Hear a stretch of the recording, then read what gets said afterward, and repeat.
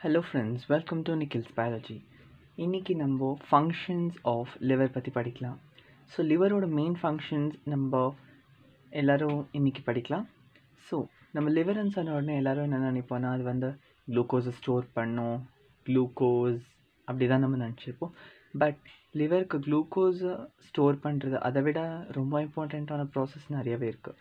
நம்ம அனிமல் கிங்டமில் படிச்சிருப்போம்.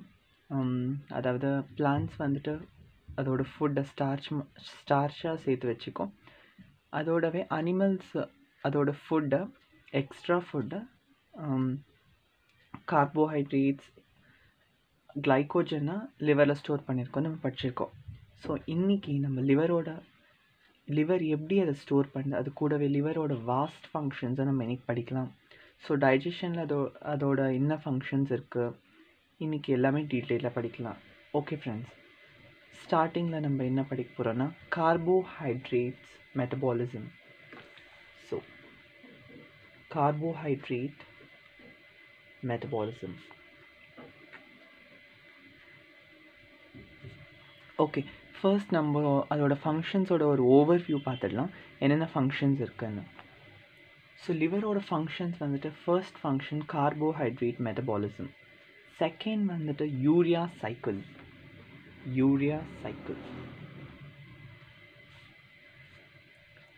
தேர்ட் வந்துட்டு ப்ரோட்டீன் மெட்டபாலிசம்.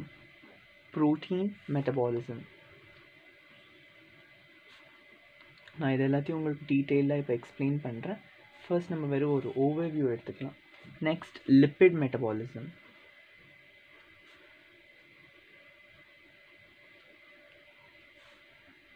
அப்புறமா லிவரோட வேறு ஃபங்க்ஷன்ஸ் வந்துட்டு ஓகே லிப்பிட் சால்யுபிள் விட்டமின்ஸோட ஆக்சுவலாக இது வந்து ப்ரிப்பேர் பண்ணும். லிப்பிட் சால்யுபிள் விட்டமின்ஸை இது ஸ்டோர் பண்ணிக்கும். நான் உங்களுக்கு லிப்பிட் சால்யுபிள் விட்டமின்ஸ் அப்புறம் வாட்டர் சால்யுபிள் விட்டமின்ஸ் பற்றி ஒரு வீடியோ டீட்டெயிலாக பண்ணுறேன். Lipid soluble விட்டமின்ஸில் ADEK, vitamin A, vitamin D, vitamin E and vitamin K. In the 4 vitamins, lipid soluble. Okay, next வந்துட்டு alcohol and drug metabolism.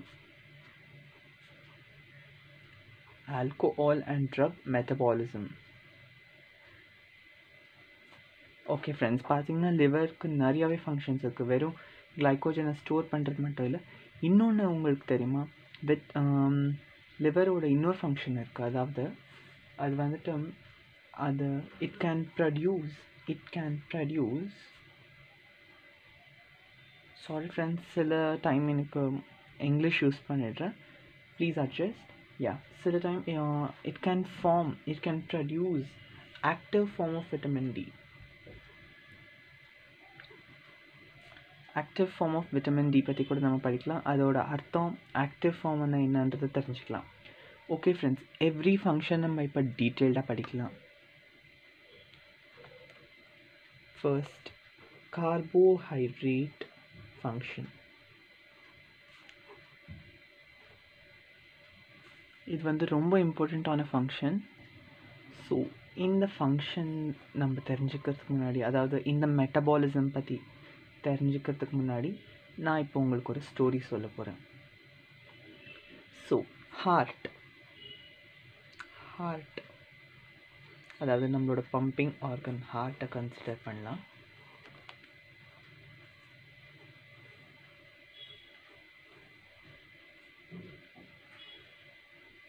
இதுதான் நம்மளோட ஹார்ட்னு கன்சிடர் பண்ணோம். Tricuspid valve, bicuspid valve.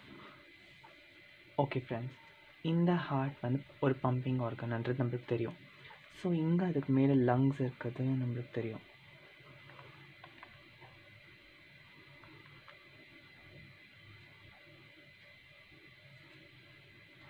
Okay, இப்போது lungs வழியாக நம்ம ஆக்சிஜனை இன்ஹேல் பண்ணுறோம். Okay, that's fine. Next step நம்ம இப்போ இதை எல்லாத்தையும் டீட்டெயிலாக ஸ்டெப் வைஸ் ஸ்டெப்பாக நம்ம படிக்கலாம். நம்ம ஏற்கனவே போர்ட்டல் சிஸ்டம் பற்றி படிச்சிருந்தோம். ஸோ ஹார்ட்லேருந்து அயோட்டான்ற ஒரு லார்ஜஸ்ட் ஆர்டரி வெளியே வரும் லெஃப்ட் ஏட்ரியம்லேருந்து. ஸோ இந்த ஆர்டரி லிவர் இந்த ஆர்கனுக்கு பிளட் சப்ளை பண்ணும். ஓகேங்களா? இந்த லிவருக்கு இப்போ பிளட் சப்ளை ஆச்சு. இது ஹெப்பாட்டிக் ஆர்டரி. ஸோ அயோட்டாலேருந்து வேறு வேறு பிரான்ச்சஸ் ஆகி அயோட்டாலேருந்து ஹெப்பாட்டிக் ஆர்டரி இப்போது லிவருக்கு பிளட் சப்ளை பண்ணியாச்சு. ஸோ இன்னொரு ஆர்டரி வந்துட்டு ஸ்மால் இன்டெஸ்டைன் இருக்கு இல்லைங்களா, ஸ்மால் இன்டெஸ்டைனுக்கு பிளட் சப்ளை பண்ணியாச்சு. ஸோ இங்கே வந்து எக்ஸ்சேஞ்ச் ஆஃப் கேஸஸ், ஆக்சிஜன் வெளியே CO2 இந்த பிளட்குள்ளே எக்ஸ்சேஞ்ச் ஆச்சு வயா இன்டெஸ்டிஷியம் ஃப்ளூயிட். ஸோ இந்த ஸ்மால் இன்டெஸ்டைனில் இருக்கிற சில பிளட் வெசல்ஸ் இங்கே இருக்கிற ஃபுட்டை அப்சார்ப் பண்ணிவிட்டு டைரெக்டாக வெயினாக இருக்கும் இல்லையா இப்போது, ஏன்னா ஆக்சிஜனை கொடுத்துட்டு ஃபுட்டு அப்புறம் கார்பன் டை ஆக்சைடு ரெண்டுத்தையும் எடுத்துன்னு இருக்குது. ஸோ இப்போ இது ஒரு வெயின். இந்த வெயின் டைரெக்டாக வெனக்காக போகாமல் லிவருக்குள்ளே என்டர் ஆகிடும். இது எதுக்குன்றதை நம்ம இன்றைக்கி பார்க்கலாம். ஸோ இப்போ வந்து நம்ம நிறைய ஃபுட் சாப்பிட்ருப்போம். ஸோ குளுக்கோஸோட லெவல் வந்து பிளட்டில் அதிகமாக இருக்கும். இந்த அதிகமான குளுக்கோஸை ஸ்டோர் பண்ணுறதுக்காக லிவருக்கு இந்த வெயின் போகும். எப்படி ஸ்டோர் ஆகுதுன்றதை பார்க்கலாம். ஸோ இந்த ஸ்டோரேஜ்க்கு பேங்க்ரியாஸ், இங்கே பேங்க்ரியாஸ் இருக்கும். இந்த ஸ்மால் இன்டெஸ்டைன் விட்டுடலாம். பேங்க்ரியாஸ், இந்த பேங்க்ரியாஸ்க்கும் ஒரு ஆர்டரி வந்து ஆக்சிஜன் சப்ளை பண்ணும். இந்த பேங்க்ரியாட்டிக் வெயின் கூட இந்த வெயினோட ஜாயின் ஆகி லிவருக்கு என்டர் ஆகும். ஸோ பேங்க்ரியாஸ் வந்து இன்சுலின் அண்ட் குளுக்கோகான் இந்த ரெண்டு ஹார்மோன்ஸ் செக்ரீட் பண்ணும். ஸோ இந்த ரெண்டு ஹார்மோன்ஸ் வந்து நம்மளோட கார்போஹைட்ரேட் மெட்டபாலிசமில் எப்படி ஹெல்ப் பண்ணுறதுன்றதை நம்ம பார்க்கலாம். ஓகே ஃப்ரெண்ட்ஸ், இப்போ லிவர் இப்போ பிளட் வெசலில் வந்து பிளட் இருக்குது, குளுக்கோஸ் இருக்குது. ஸோ இந்த குளுக்கோஸை வந்து எப்படி ஸ்டோர் பண்ணுறதுன்னா இன்சுலின்ன்ற ஒரு ஹார்மோன். ஸோ நீங்கள் இன்சுலினை ஒரு ஓல்டு கிராண்ட்பாவை கன்சிடர் பண்ணுங்கள். ஓல்டான ஒரு கிராண்ட்பாவை கன்சிடர் பண்ணிங்கன்னா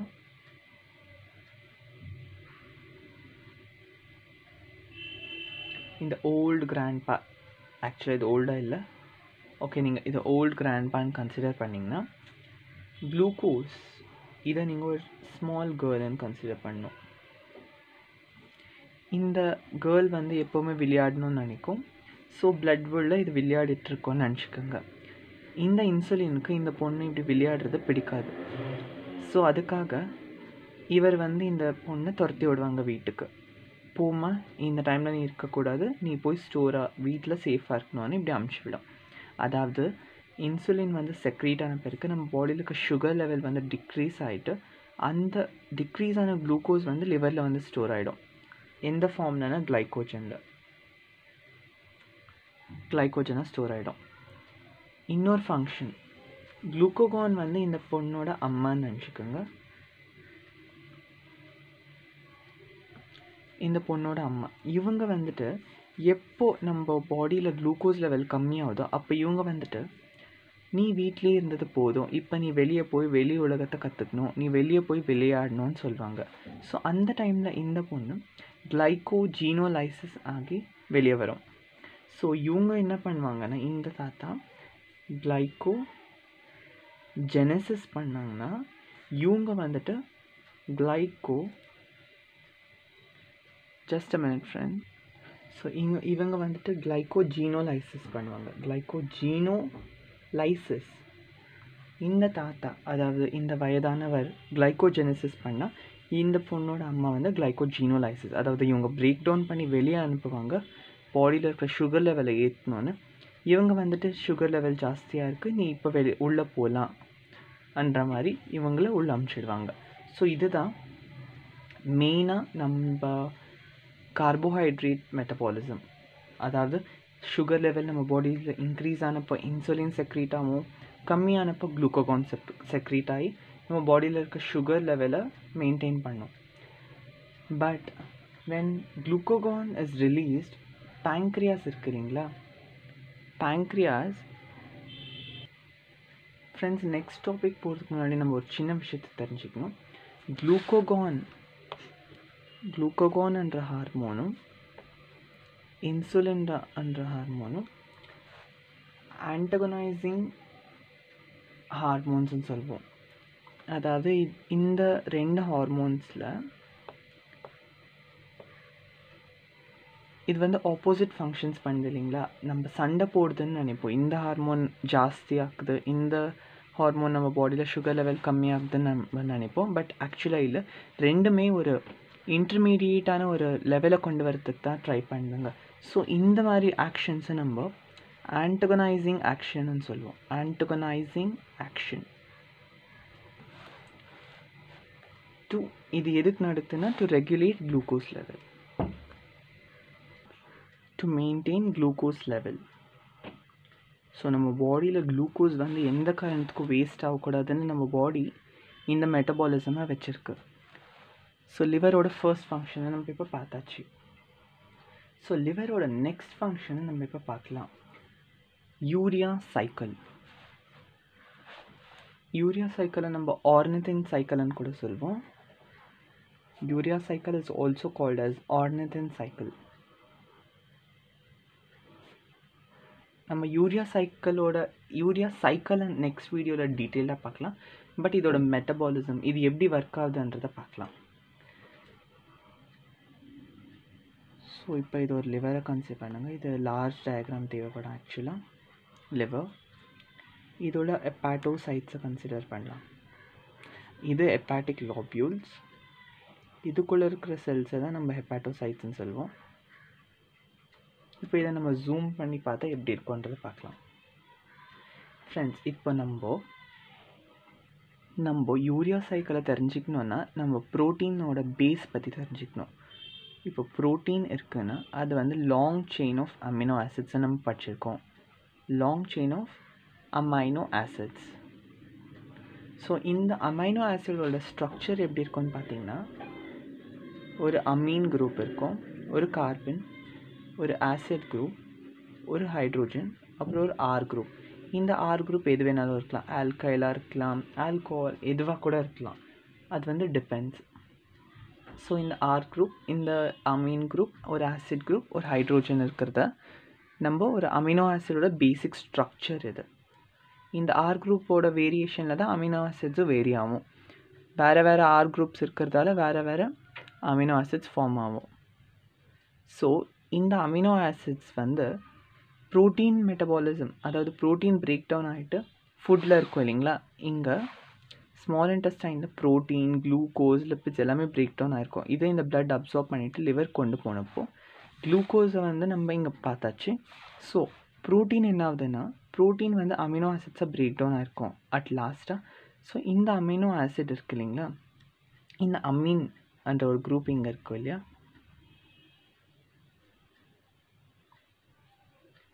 இந்த அமீன், இந்த NH2 இது பிரேக் டவுன் ஆனப்போ இது அமோனியாவாக கன்வெர்ட் ஆகிடும். ஸோ நீங்கள் அமோனியா பற்றி தெரிஞ்சுக்கணும். அமோனியா வந்து வெரி டாக்ஸிக் சப்ஸ்டன்ஸ். இதோட டாக்ஸிசிட்டி எவ்வளோன்னா இது ஒரு மனுஷனை கொல்லக்கூட முடியும். ஸோ இந்த டாக்ஸிக்கான ஒரு சப்ஸ்டன்ஸை நம்ம உடம்புலேருந்து வெளியே எடுக்கணும் இல்லைங்களா. ஸோ டைரெக்டாக நம்ம அமோனியா வெளியே எடுக்கணும்னா ரொம்ப வாட்டர் தேவைப்படும். நம்மக்கிட்ட அவ்வளோ வாட்டர் நம்ம பாடியில் இல்லாததால் லிவரில் ஒரு சைக்கிள் அக்கர் ஆகும். அதை தான் ஆர்னிதின் சைக்கிள்னு சொல்லுவோம், ஆர்னிதின் சைக்கிள். ஸோ இந்த சைக்கிளில் அமோனியா வந்து யூரியாவாக பிரேக் டவுன் ஆகி, யூரியா அதாவது இந்த வெயின் இருக்குது இல்லைங்களா, நான் சொன்ன மாதிரி இந்த வெயின்குள்ளே இந்த யூரியாவும் என்டர் ஆகி நெக்ஸ்ட் வெனக்காவாக்கு போய் இந்த ஹார்ட்லேருந்து மறுபடியும் கிட்னி ஒரு எக்ஸ்க்ரீட்ரி ஆர்கன், இந்த கிட்னி போய் எக்ஸ்க்ரீட் ஆகும் வெளியும். ஏன்னா அமோனியா வந்து ரொம்ப டாக்ஸிக் ஃப்ரெண்ட்ஸ். ஸோ இந்த மாதிரி ஒரு சைக்கிள் ஸ்மால் இன்டெஸ்டைனில் அப்சர்வ் ஆன ப்ரோட்டீன் வந்துட்டு இங்கே மெட்டபாலைஸ் ஆனப்போ அமினோ ஆசிட் இருக்குது இல்லைங்களா, அந்த அமைன் குரூப் வந்து ஹைட்ரோஜனோட ரியாக்ட் ஆகி NH3 அதாவது அமோனியா ஃபார்ம் ஆகும். அது வந்து ரொம்ப டாக்ஸிக். அதை வெளியே டைரெக்டாக எடுக்கணுன்னா அதுக்கு நிறையா அமௌண்ட் ஆஃப் வாட்டர் தேவைப்படும். ஸோ அவ்வளோ வாட்டர்ஸ் நம்மக்கிட்ட இல்லாததால் அட்மோஸ்ட் ஒரு 20 liters வாட்டர்ஸ் ஆனால் தேவைப்படும் for every molecules of ammonia, அதாவது அவ்வளோ அமோனியாவை ஃபில்டர் பண்ணுறதுக்கு. ஸோ இந்த மாதிரி நம்ம பாடியில் இருக்கிற அமோனியாவை யூரியாவாக கன்வெர்ட் பண்ணி நம்ம பாடியிலேருந்து எக்ஸ்க்ரீட் அவுட் பண்ணுது. இதனால நம்மளை யூரியோடெலிக்னு சொல்லுவோம். நம்மலாம் ureotelic organism, especially mammals, fishes, அப்புறமா அக்வாட்டிக் ஆர்கானிசம்ஸ் இருக்குறீங்களா, அவங்கள வந்துட்டு நம்ம அமோனோடெலிக்னு சொல்லுவோம். அமோனோடெலிக் ஆர்கானிசம், ஏன்னா அவங்க வந்து அமோனியாவை டைரெக்டாக எக்ஸ்க்ரீட் பண்ணுவாங்க, ஏன்னா அவங்க வாட்டர் பாடிஸில் சரௌண்ட் ஆகிருப்பாங்க. அதுவே பேர்ட்ஸ் இருக்குறீங்களா, அதுக்கு நிறைய வாட்டரும் கிடைக்காது. அதனால எக்ஸ்க்ரீட்டரி ப்ராடக்டில் நிறையா வேஸ்ட், அதாவது நிறைய வாட்டர் வேஸ்ட் ஆகிடக்கூடாதுன்னு அவங்க வந்துட்டு யூரிக் ஆசிட் கிறிஸ்டல்ஸ் இருக்கு இல்லைங்களா, அதை எக்ஸ்க்ரீட் பண்ணுவாங்க. Uric acid கிறிஸ்டலுக்கு very little amount தேவை. இது வந்து அவ்வளோ வாட்டர் தேவைப்படாது, மாட்ரேட். இதுக்கு வாட்டரே தேவையில்லைன்னா கூட இது எக்ஸ்க்ரீட் பண்ண முடியும். அமோனியோடெலிக்கு ரொம்ப வாட்டர் தேவைப்படும். ஸோ ஃப்ரெண்ட்ஸ், நம்ம நெக்ஸ்ட் ஃபங்க்ஷனை பற்றி பார்க்கலாம். ஸோ நம்ம இங்கே பார்த்தது என்னென்னா, ஆர்னித்தின் சைக்கிளால் அமோனியா வந்து யூரியாவாக கன்வெர்ட் பண்ணி அப்புறம் கிட்னி வழியாக அதை வெளியே எடுத்துடுறோம். ஸோ நெக்ஸ்ட் லிவரோட ஃபங்க்ஷன் பார்த்திங்கன்னா protein metabolism, lipid metabolism. Friends, நான் உங்களுக்கு ஏற்கனவே சொல்லியிருக்கிறேன், நம்ம பாடியில் எந்த ஃபார்மாக இருந்தாலும் கடைசியில் நம்மளுக்கு குளுக்கோஸ் தான் தேவை. குளுக்கோஸில் தான் ஆக்சிஜன் ரியாக்ட் பண்ணி நம்மளால் ஏடிபி ப்ரொடியூஸ் பண்ண முடியும். ஸோ இந்த ப்ரோட்டீன்ஸ், லிப்பிட்ஸ் எல்லாத்தையுமே நம்ம பாடி கடைசியில் குளுக்கோஸாக கன்வெர்ட் பண்ணோம். அந்த ப்ராசஸை தான் நம்ம குளூக்கோ நியோஜெனசிஸ்ன்னு சொல்லுவோம். குளூக்கோ நியோஜெனசிஸ் ஃப்ரம் நியூ சோர்ஸ். நியோஜெனசிஸ்னால் வேறு ஒரு சோர்ஸ்லேருந்து நம்ம குளுக்கோஸை ஜென்ரேட் பண்ணுவோம். So protein metabolism, lipid metabolism வந்து நம்ம ரொம்ப டீட்டெயிலாக படிக்கிற மாதிரி இல்லை. அதாவது லிப்பிட் அப்புறமா ப்ரோட்டீனை வந்துட்டு, ஸோ ப்ரோட்டீன் அண்ட் லிப்பிட் இருக்கு இல்லைங்களா, இதை வந்து நம்ம கடைசியில் அதை குளுக்கோஸாக கன்வெர்ட் பண்ணிவிடும் நம்ம பாடி. அது எப்படின்றது நம்ம நீட் சிலபஸில் இல்லை. ஸோ நம்ம தெரிஞ்சிக்க வேண்டியது என்னென்னா, லிப்பிடையும் நம்ம ப்ரோட்டீனையும் குளுக்கோஸாக மாற்ற முடியும். அந்த ப்ராசஸ் பேர் குளூக்கோ நியோஜெனசிஸ். ஓகே ஃப்ரெண்ட்ஸ், இப்போ நம்ம லிப்பிட் சால்யூபிள் விட்டமின்ஸை லிவர் எப்படி ஸ்டோர் பண்ணுதுன்றதை பார்க்கலாம். So lipid soluble vitamins,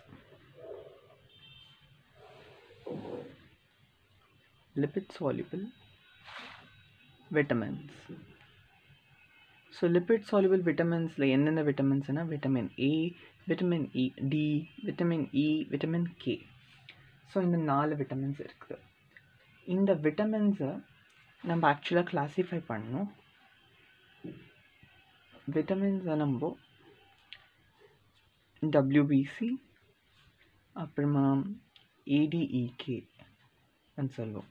so WBC ஆனால் வாட்டர் சால்யூபிள் விட்டமின்ஸ். இதை எஃப்ஏடிஇகே ஃபேடக் நம்ம சொன்னால் fat soluble. So பிசின்றது vitamin B and vitamin C வந்து வாட்டர் சால்யூபிள்.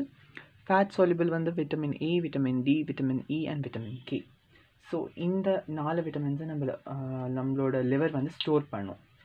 நான் விட்டமின் டி பற்றி இங்கே டீட்டெயிலாக படிக்கலான்னு சொல்கிறேன். அதாவது இது வந்து ரொம்ப இம்பார்ட்டண்ட். விட்டமின் டி வந்து நம்மளோட பாடியில் கால்சியம் அப்சார்ப்ஷனுக்கு ஹெல்ப் பண்ணும். கால்சியம் அப்சார்ப் நம்ம டைரெக்டாக பண்ண முடியாது, விட்டமின் டி வழியாக தான் ஹெல்ப் பண்ணணும். அதாவது விட்டமின் டி வழியாக தான் நம்ம பாடி வந்து கால்சியமை அப்சார்ப் பண்ணும். ஸோ இந்த விட்டமின் டி வந்து ஆக்டிவ் ஆன விட்டமின் டியை நம்ம பாடியால் சிந்தசைஸ் பண்ண முடியாது, பட் நம்மளோட லிவரால் சிந்தசைஸ் பண்ணணும். Liver can synthesise. ஸோ லிவரால் நிறைய அமௌண்ட் சிந்தசைஸ் பண்ண முடியாது. அதனால தான் நம்ம வந்து சன்லைட்டில் நிறைய நேரம் இருக்கணும்னு சொல்கிறது வந்து இந்த ரீசனுக்கு தான். ஏன்னா அந்த விட்டமின் டி வந்து ஆக்டிவ் ஃபார்மில் இருக்கும். சன்லேருந்து வர சன்லைட்டில் விட்டமின் டி வந்து ஆக்டிவாக இருக்கும். அந்த ஆக்டிவாக நம்ம ஸ்கின் வழியாக அப்சார்ப் பண்ணிக்கிறதுக்காக தான் நம்ம வெயிலில் கொஞ்சம் நேரம் இருக்கணும்னு சொல்கிறது. ஓகே ஃப்ரெண்ட்ஸ், இந்த மாதிரி விட்டமின்ஸை வந்து நம்மளோட லிவர் வந்து ஸ்டோர் பண்ணுது. அது கூடவே விட்டமின் டி அந்த ஒரு இம்பார்ட்டண்ட்டான விட்டமினோட ஆக்டிவ் ஃபார்மை நம்மளோட லிவர் வந்து ப்ரொடியூஸ் பண்ணுது. ஸோ நம்ம இப்போ லிவரோட ஃபங்க்ஷன்ஸ் பற்றி பார்த்தாச்சு. ஆல்கோஹால் அண்ட் ட்ரக் மெட்டபாலிசம் பற்றி படிக்கிறதுக்கு முன்னாடி நம்ம வந்து லிவரில் இருக்க பைல் பற்றி கொஞ்சம் படிக்கணும். ஸோ பைல் வந்துட்டு இல்லை ஃப்ரெண்ட்ஸ், நம்ம ஆக்சுவலாக ஆல்கோஹால் அண்ட் ட்ரக் மெட்டபாலிசம் பற்றி படிச்சிடலாம். ஏன்னா அது ஒரு சின்ன டாபிக் தான் ஆக்சுவலாக. So alcohol and drugs. So drugs ஆனால் டேப்லெட்ஸ், பேசிக்லி ட்ரக்ஸ் ஆனால் டேப்லெட்ஸ் தான். ஆல்கோஹால் வந்து நம்ம ட்ரிங்க் பண்ணுறோம் இல்லைங்களா, சில பேர் ட்ரிங்க் பண்ணுவாங்க, அதுதான் ஆல்கோஹால்னு சொல்லுவோம். ஸோ இந்த ஆல்கோஹாலை எப்படி டைஜஸ்ட் ஃப்ரெண்ட்ஸ், நம்மளோட லிவர் செல்ஸ் வந்துட்டு ஆல்கோஹால் அப்சர்வ் பண்ணோம், அதை வந்து குளுக்கோஸை பிரேக் டவுன் பண்ணி கிளைக்கோஜனை ஸ்டோர் பண்ணி வச்சுக்கோம். பட் இங்கே ஆல்கோஹால் அண்ட் ட்ரக்ஸ் மெட்டபாலிசமில் நம்ம மெயினாக படிக்க வேண்டியது என்னென்னா, அதால் வர ஒரு டிசீஸை பற்றி தான். அதோட பேர் மட்டும்தான் நம்மளுக்கு தேவை, அதோட மெட்டபாலிசம் டெப்த்தால் நம்மளுக்கு ஒன்றும் தேவையில்லை. ஏன்னா நீட் பாயிண்ட் ஆஃப் வியூவில் நம்மளுக்கு அது கேட்கப்படுற அந்த டிசீஸ் பேர் மட்டும்தான். ஸோ அந்த டிசீஸ் பேர் வந்துட்டு சிர்ஹோசிஸ். இதோட அர்த்தம் என்னென்னா, நம்ம பாடியில் நிறையா ஆல்கோஹால் அப்சார்ப், அதாவது நிறையா நம்ம குடிச்சப்போ நம்மளோட லிவர் செல்ஸால் அது அளவுக்கு அதிகமான குளுக்கோஸை ஸ்டோர் பண்ண முடியாது. So no excess glucose to be stored. So இது வந்து லிவரோட செல்ஸை டேமேஜ் பண்ணும். Liver cells get damaged. So excess of alcohol நம்ம குடிச்சதால் நம்மளோட லிவர் செல்ஸ் டேமேஜ் ஆகிறத நம்ம சிர்ஹோசிஸ்ன்னு சொல்வோம். லிவரோட செல்ஸ் டேமேஜ் ஆகுது, அவ்வளோதான். ஸோ மிச்சபடி வேறு ஆல்கோஹால் நார்மல் அமௌண்ட்டில் குடிச்சிருந்தாலும் நம்மளோட லிவர் வந்து குளுக்கோஸை கன்வெர்ட் பண்ணிடும். ஸோ நம்ம இப்போ பைல் பற்றி படிக்கலாம். ஓகே ஃப்ரெண்ட்ஸ், நம்ம பைல் பற்றி டீட்டெயிலாக அடுத்த வீடியோவில் பார்க்கலாம். இந்த வீடியோ உங்களுக்கு பிடிச்சிருந்துச்சின்னா லைக் பண்ணுங்கள். இதே மாதிரி நீட்க்கு என்சிஆர்டி பயாலஜி ரிவ்யூ நீங்கள் படிக்கணும்னு நினச்சிங்கன்னா என்னோடய சேனலுக்கு சப்ஸ்கிரைப் பண்ணுங்கள். தேங்க்யூ.